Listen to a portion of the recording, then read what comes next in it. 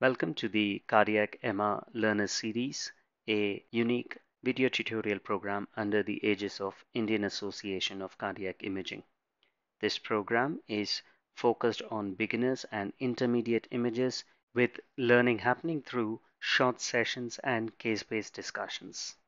We are grateful to experts from different parts of India who have helped us in putting this program together.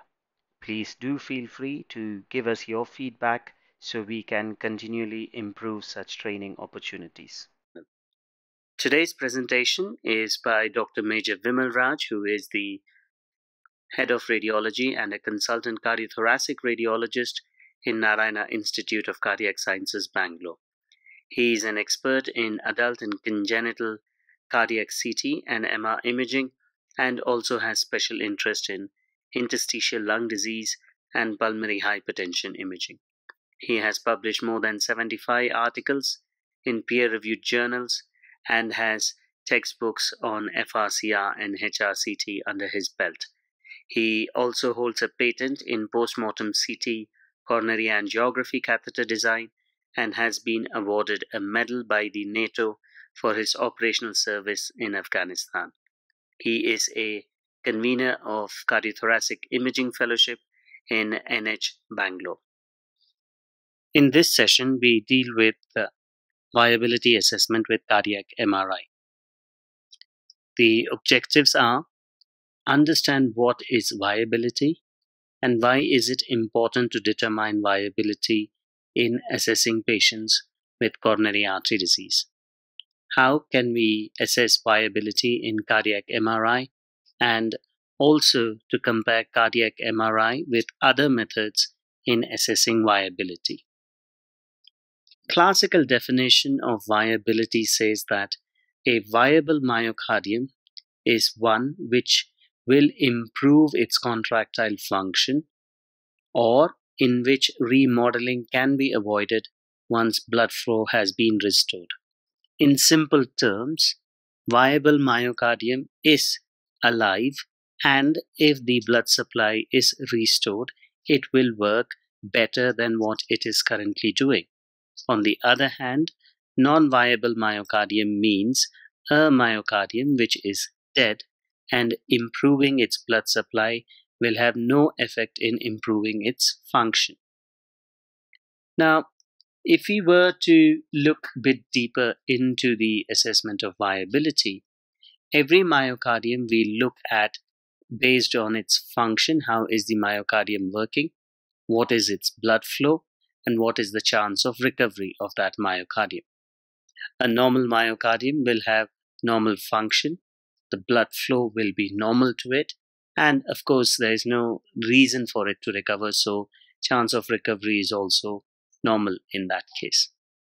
Hibernating myocardium is a part of the myocardium which has got reduced blood supply, leading to reduced function, and if we improve the blood supply, its chance of recovery is good. So this is what we would call as a viable myocardium. Similarly, there is another scenario where the myocardium may be stunned, whereby there was a temporary reduction in the blood flow to that myocardium, which has become normal now, as seen in coronary artery spasm, which spontaneously improves. The function is reduced in these myocardial segments, and they may be having reduced function for a period of time as long as 6 months.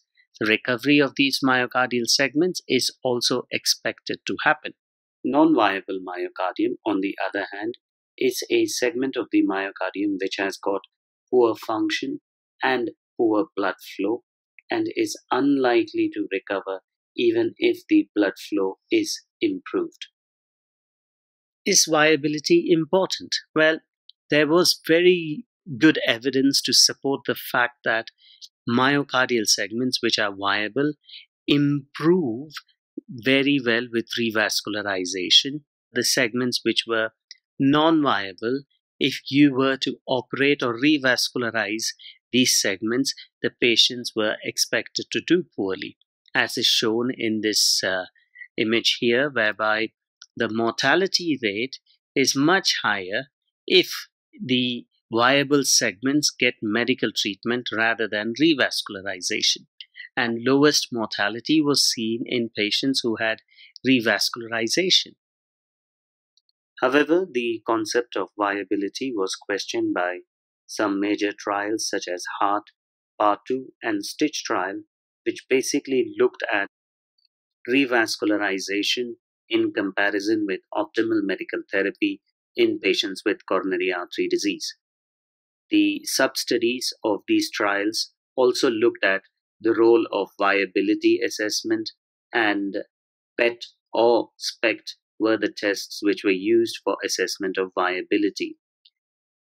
The results of these studies suggested that whether the management was guided by viability assessment or not, there was no significant difference in the patient outcome, suggesting that there is no role of viability testing in patients with coronary artery disease.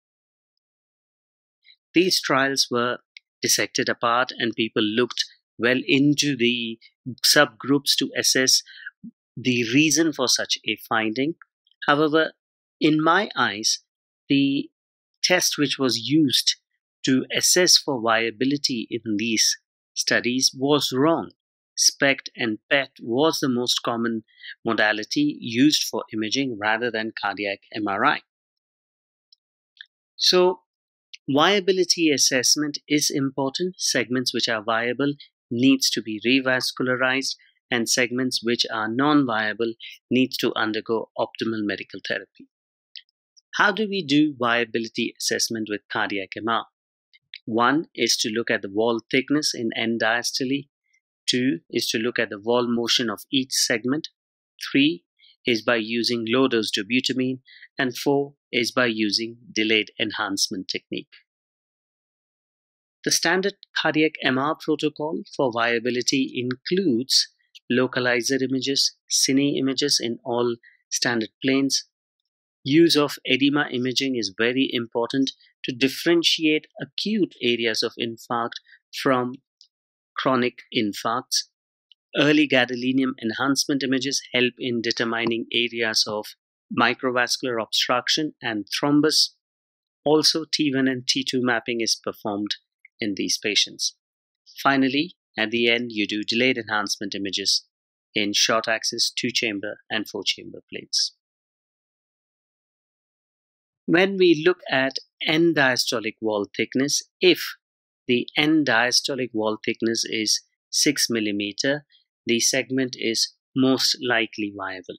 This is a sensitive technique but not very specific. Now you can see the same thing across here. When you look at wall thickness in end diastolic image, and what you will see is there is thinning of the wall, which is likely to be non-viable. Also, it is important to look at the wall motion abnormality. So if you look at this image across here, you are looking at this segment of the myocardium which is thinned out and akinetic in motion. So we look at all the segments, we comment about whether there is hypokinesis, normal wall motion, or severe hypokinesis to akinesis. Akinetic segments are likely to be non-viable. Low-dose dobutamine is used in cases where there is acute presentation or if delayed enhancement is not conclusive. In low-dose dobutamine, we would do the standard techniques. We start dobutamine infusion at 5 to 10 microgram per kilogram per minute for 3 minutes, and then we start doing short axis 3 images at basal, mid, and apical cavity, 2-chamber and 4-chamber, while the dobutamine infusion continues. What you can see in this image is an area of hypokinesis in the inferior segments at rest, and once we give low-dose dobutamine, you can see the same segment has improved its contractility, which confirms that this is a viable segment. There is no need for giving gadolinium because we can look at the wall motion improvement and do not need to look at the size of the infarction. Delayed enhancement imaging is essentially imaging performed 5 to 10 minutes after giving the contrast, and we are looking at the accumulation of gadolinium in the extracellular space. PSIR images or single shot images are used to look at these after deciding the appropriate nulling time.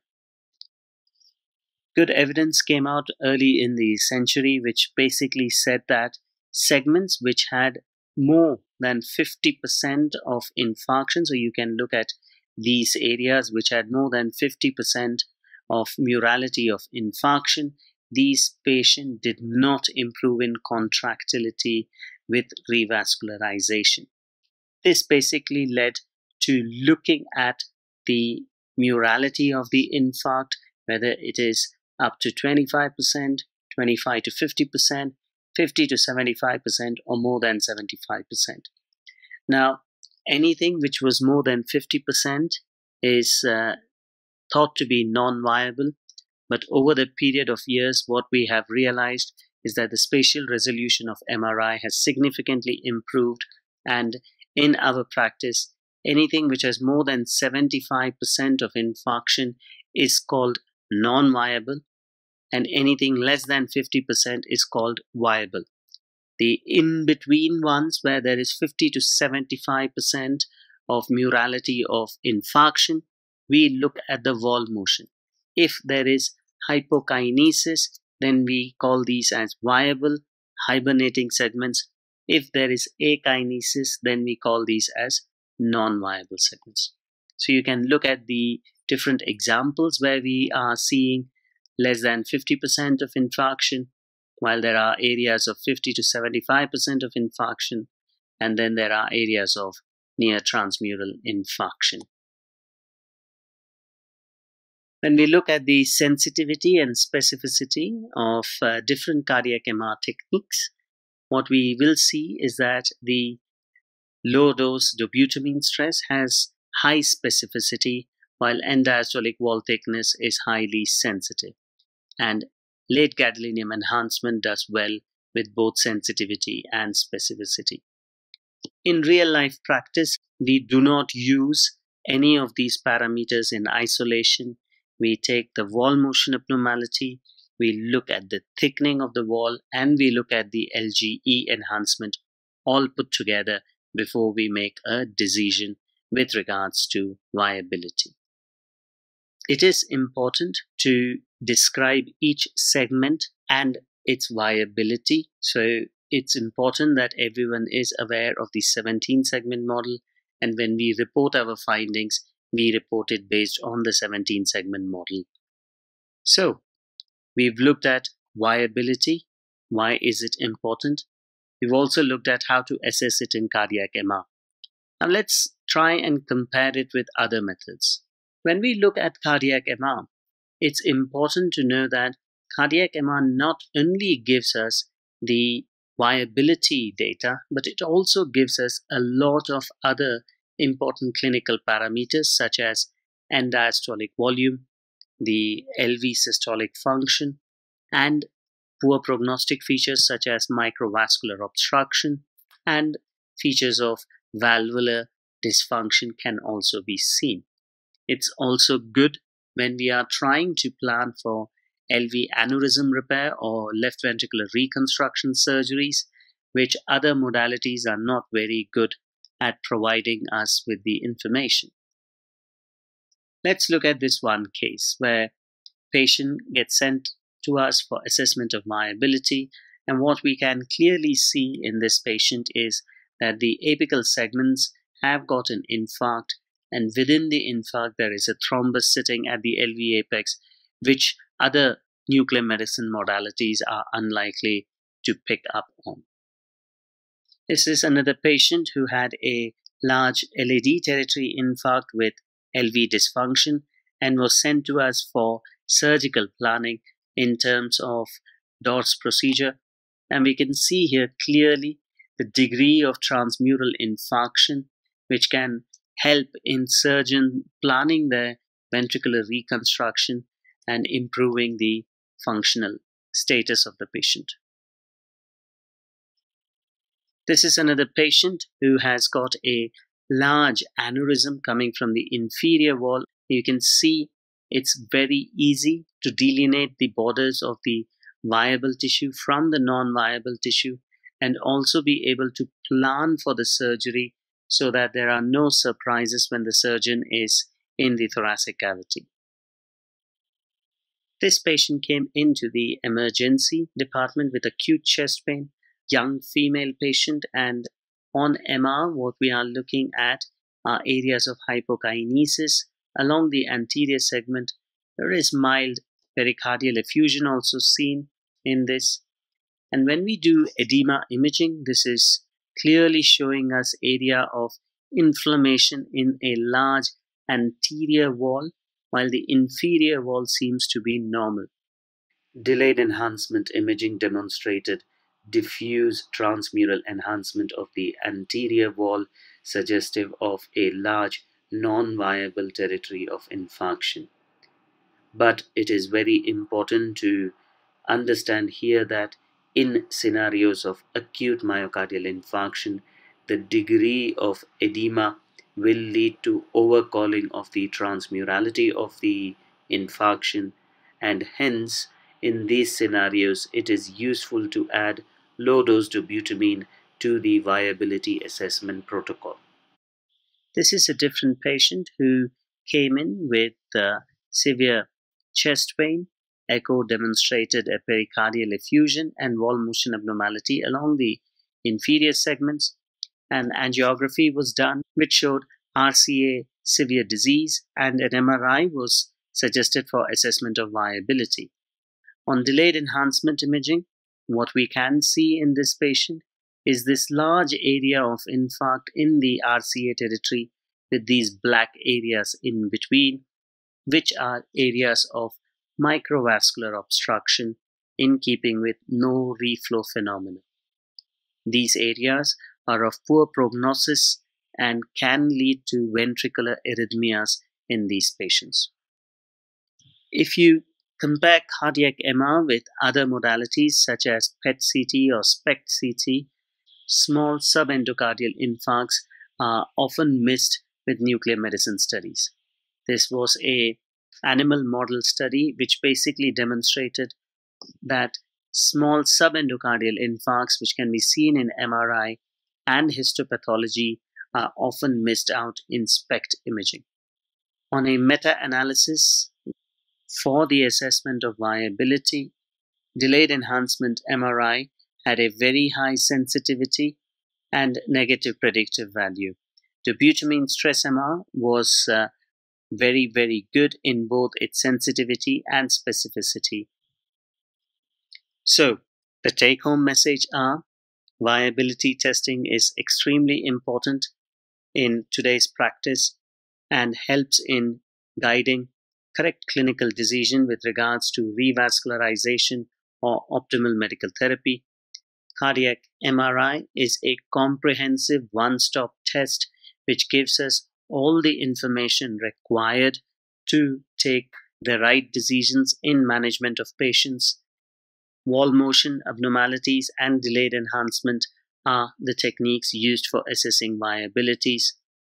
There is no comparison of MRI with SPECT, with MRI being far superior for assessment of viability.